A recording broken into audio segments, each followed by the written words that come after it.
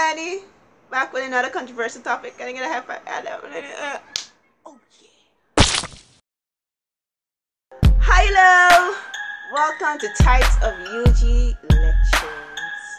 Be sure to know there will be a part 2. So grab your UG friends, past, present, future, and let's get ready to relate. Just before I start, any similarity to any specific lecturer is purely coincidental. Let's go. Number 1, foreigners. So UG has a tendency to hire lecturers from out of the country. Why?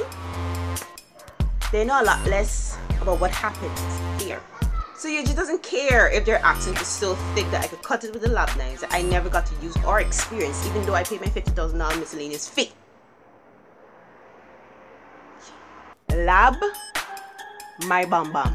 Like, I could see that it hurts them when people don't understand what they're saying, because they do look like they have a heart for teaching. I'm not saying they're bad teachers, I'm just saying English classes are something that you should think about investing in. 2, old hymns. I know I'm not the only one. Sometimes you see a lecture and then you ask yourself, you still alive? Like, UG has this way of just keeping people on board for years and not changing them. I'm not talking about any teacher in specific here. No teacher in specific here. And these are the lecturers who have not adapted to technology. God forbid you use a website reference. They are so fixed in their teaching methods that they won't even change it, even though their class failure rate is high.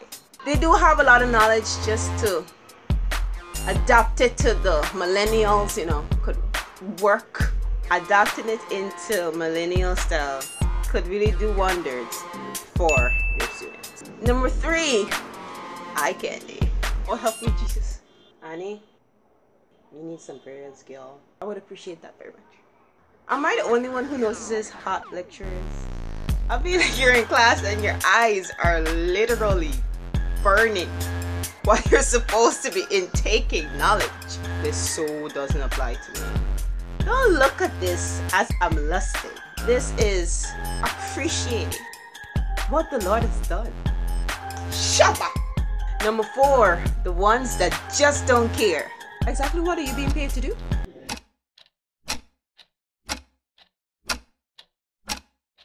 I want you to stay back after the class is finished just to receive knowledge that you should have gotten if they had come on time. Not only that, give you a chunk of information, forgetting that it's their job to decipher all of this. Google. Exactly what's your job.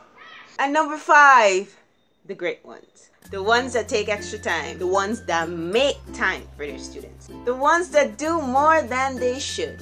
The ones that accept your assignments even though they're 2 weeks overdue. Miss Anderson. She's good people. Alright, that's it. Thank you guys so much for watching. I know it's been a beat, and I know you miss me, and I know I miss you too. But hey, something every week. Remember to like, share, comment, and subscribe. Follow me on Instagram and Twitter and all these accounts that I do not use. And this is Annie. Bye. By the way, to those people who be stopping me on the street, tell me, oh my gosh, I so love your videos. And yet I am seeing 6 shares, 2 shares. Check yourself. Bye.